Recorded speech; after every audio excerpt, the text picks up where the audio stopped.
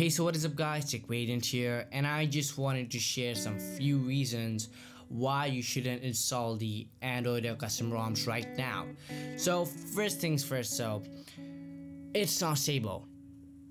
From every custom ROM that has come in like a week time after the official release for the phones, it's never stable.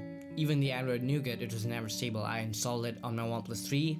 Just after a few days it came out, and it was like the worst Android experience I've ever had. That made me switch me back to the stock ROM, and the stock ROM was Marshmallow, and I didn't even think about installing it again because it was so bad.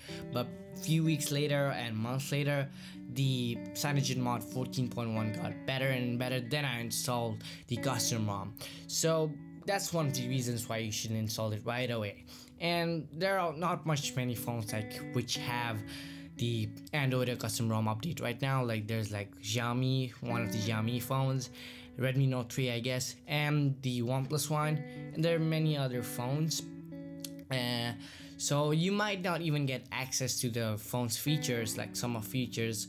OnePlus never gets the alert slider features just after custom ROM update. So when I installed the Nougat custom ROM just after it came out, the 14.1, it was the first version, the alert slider didn't work, and so didn't the camera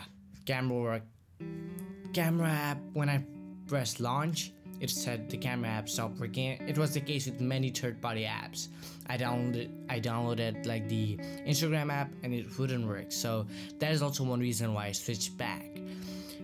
And that time at least we had G apps, which stands for Google Apps, and it includes Google Play and many other stock application.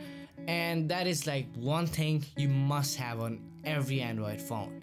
So Google Play app isn't there for Android O yet, so you can install any app, which means that it's quite useless.